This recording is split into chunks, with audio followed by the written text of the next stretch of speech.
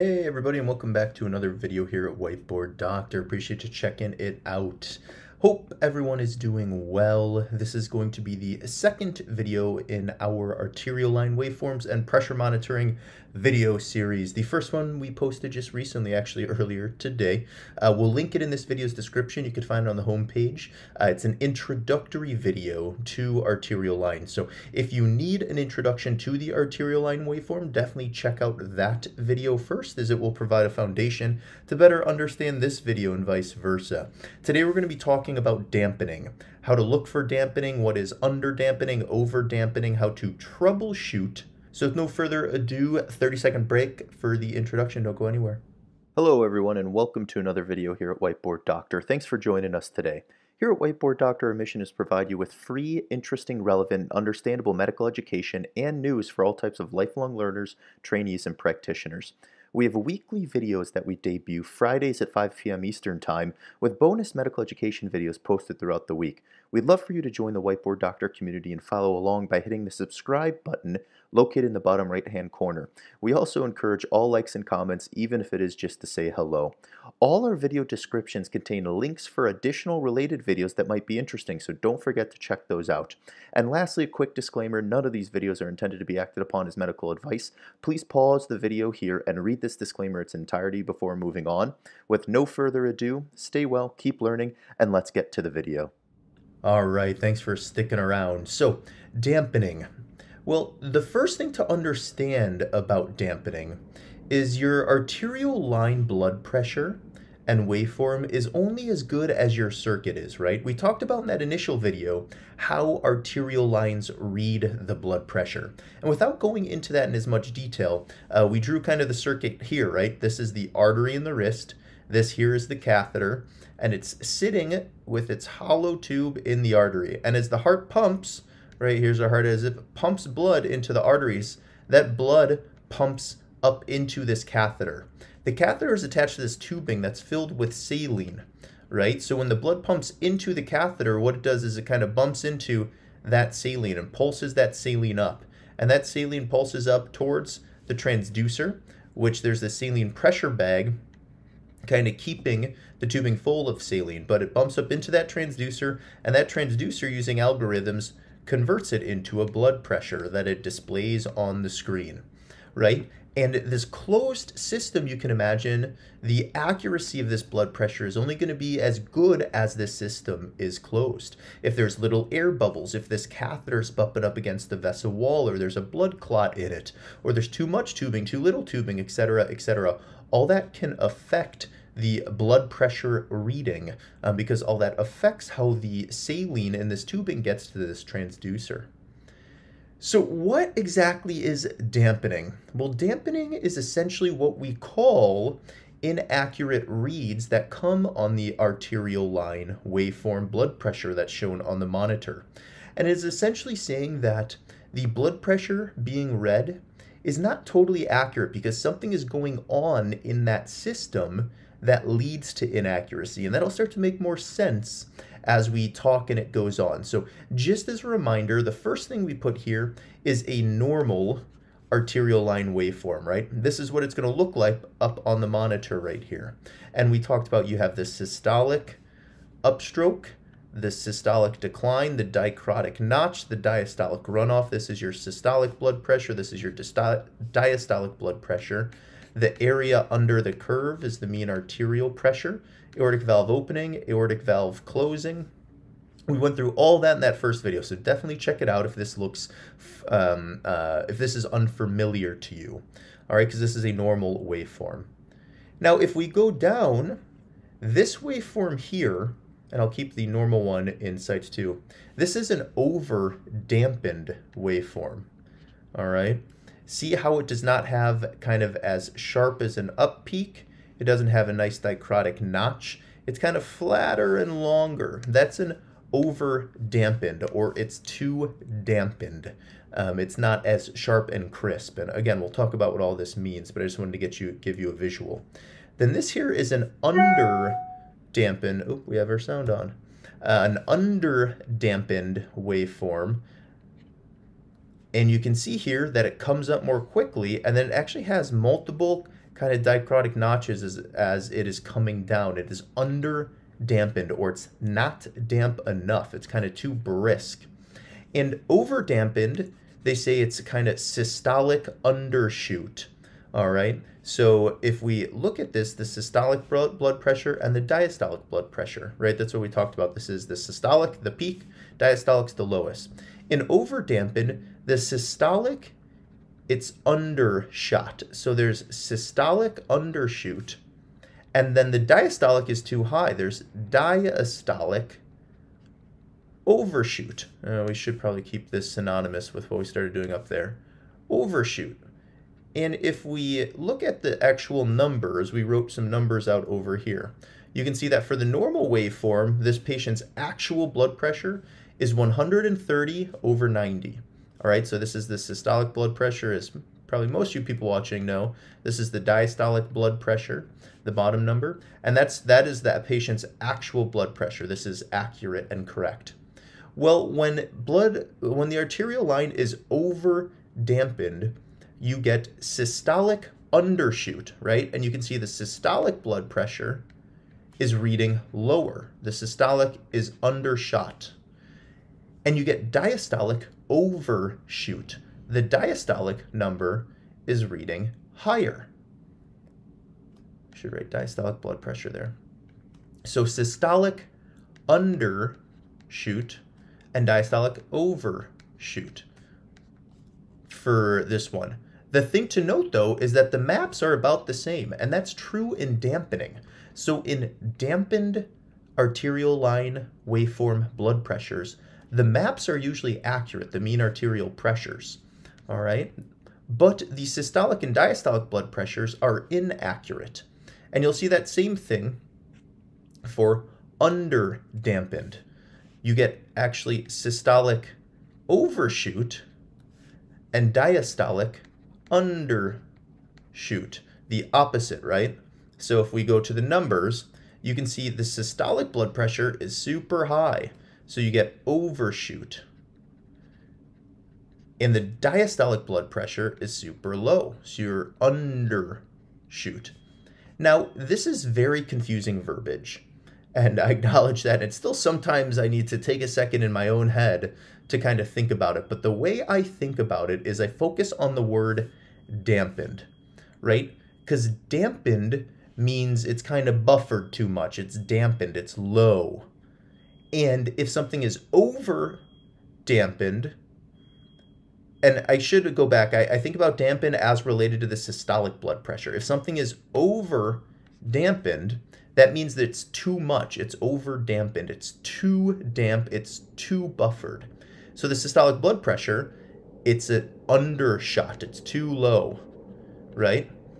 Whereas if something is under dampened, again, think about dampened and the systolic blood pressure. If it's under dampened, it's not dampened enough, right? There's not enough buffering.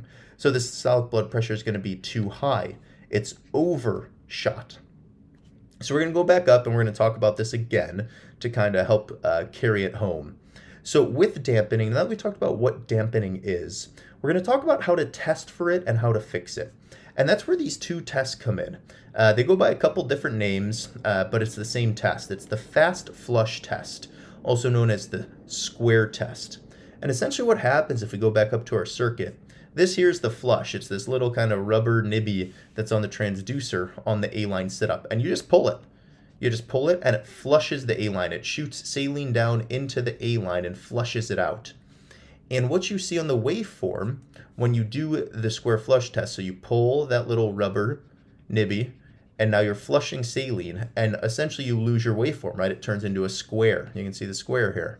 That's why one name for it is the square test, and the other is the fast flush test, because you're flushing. So it turns into a square, but then you let go of that nibby, right? So you stop flushing, and you watch what happens to the waveform. And that's the key. What you're watching for is this portion right here, right? Because you're going to get a certain number of oscillations before the actual waveform comes back. And those oscillations, the number of oscillations, is critical in knowing if it is normal, aka there's no dampening, or if it is over dampened or under dampened. So normal no dampening going on, you should see 1 to 2 oscillations, right? So this is essentially right where you start flushing. So you pull that rubber tubing and you flush. And you're holding that tubing, you're holding the flush, and you see the square waveform. Right here, you let go, right? You stop flushing. And what you'll see is this shoots straight down, and then you get a certain number of oscillations, right? 1 oscillation, 2 oscillation, and then it goes to its waveform, right? So this is going to be 2 oscillations. And that number is normal. 1 to 2 oscillations is normal. There's no dampening going on, right? Now, if we go down to the over-dampened and think about that verbiage again, right, we're thinking about the word dampened in regards to the systolic blood pressure. So over-dampened, too much dampening, too much buffering, meaning the systolic blood pressure is going to be lower. If it's lower, it means the waveform is undershooting, right? Because it's too low, it's undershot it. And this is what the waveform looks like, right? We talked about how it is flatter and wider, all right? You lose the dichrotic notch a lot of times. But then again, you could do the fast flush test or the square test. So right here is where you pull the rubber nibby and it starts flushing, right? And you're holding it, holding it, holding it. Right here, you let go, and then you see if there's an oscillation. And you can see here, there's no oscillations. There's 0. It goes right into a waveform, right? There's none of the what you see up here, this kind of down and up, right? If it went down, up, that'd be an oscillation, but we don't see any of that. There's no oscillations. And when there's less than 1 oscillation, it is overdamp. Again, lots of confusing verbiage here, but I want you to think about that word dampened again, right? If it is too dampened, it's too buffered, it's too kind of low and inhibited, it's over dampened, meaning there's no room for oscillations because it's too dampened. Nothing oscillates, all right? Again, I don't know if that's helpful or not, but that's how I try to think of it because there's a lot of different verbiage that gets confusing when talking about this kind of stuff. But over-dampened, less than 1 oscillation because it's too dampened for there to be oscillations. Now, if we go down to under-dampened, right, focus on that word dampened, it's under-dampened. There's not enough dampening going on, which means the systolic blood pressure is too high because it's under-dampened. It needs more dampening. So same thing. You see this waveform, you kind of see almost what looks like multiple dichrotic notches. Your systolic blood pressure is high, and you're like, I wonder if there's under-dampening going on. You pull the flush, you hold the flush this whole time, you let go of the flush, and then you look to see the number of oscillations. And you can see here a bunch of oscillations, right? 1, 2, 3, 4, 5, 6, 7, 8. And you can see then it goes into a waveform. Greater than 2 oscillations is under-dampened.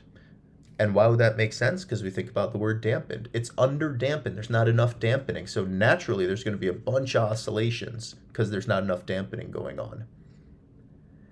So what causes these things and how can we fix them?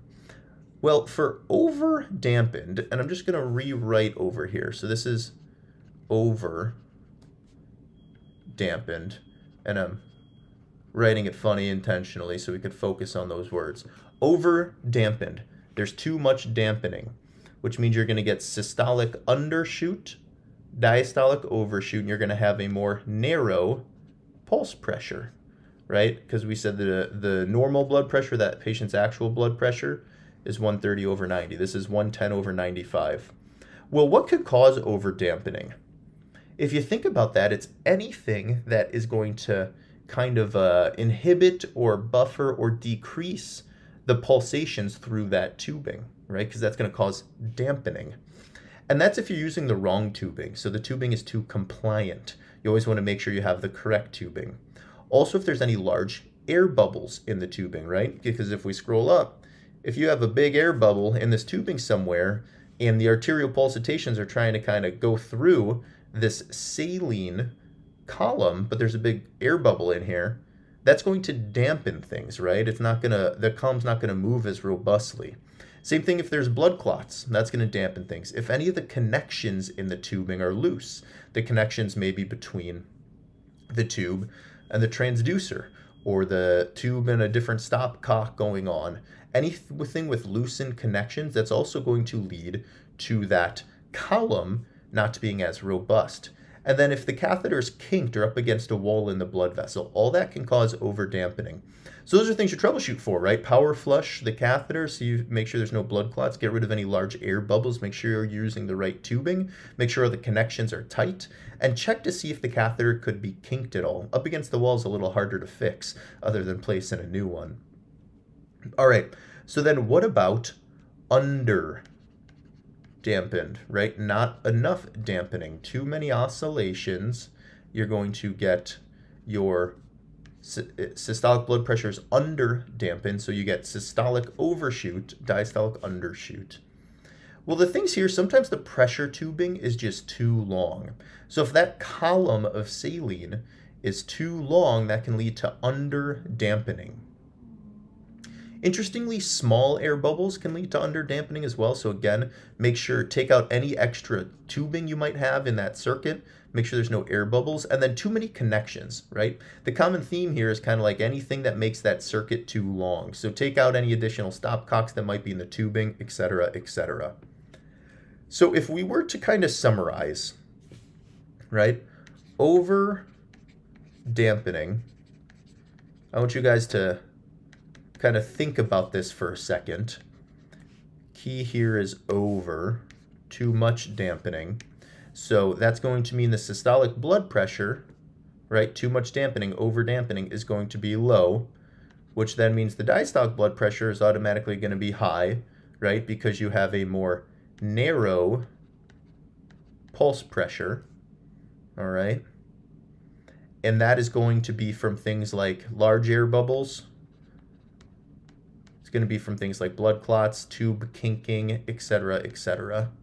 And the number of oscillations, because it's over-dampened, there's going to be less than one oscillation when you do the fast flush test. That's compared to under-dampening. Again, while I'm writing, think about the answers to the questions I'm going to ask. So under-dampening, not enough dampening. That means your systolic blood pressure is going to be too high, overshoot, which means your diastolic blood pressure naturally is going to be too low, or undershoot, which means you're going to have a wide pulse pressure. That's going to be things like too much tubing, anything that's going to make that circuit too long. Too much tubing, too many stopcocks in there. And if it is underdampened, if there's not enough dampening, you're going to have more than two oscillations that you're going to see on your fast flush or square test. But remember that with both of these, the MAPs, the mean arterial blood pressure, the MAP is going to be the same as normal. So you can still use the MAP, you just can't use the systolic and diastolic blood pressure when there's dampening going on. All right, hopefully that made sense. Let us know in the comments if you have any additional thoughts, comments, concerns, questions. Again, lots of verbiage that's confusing, but just revisit it over and over again. Really think about those words that they're using and kind of the rationale behind them. And hopefully it'll start to stick. But yeah, fast flush test, square test, all that can help you see if there's dampening. You can still use the mean arterial pressure, and you can try troubleshooting the circuit in the ways we talked about. Hope that was helpful. Appreciate you checking out the video. Check out our other videos as well as our other arterial line waveform videos in the description to this video. Stay well, keep learning. We'll see you next time.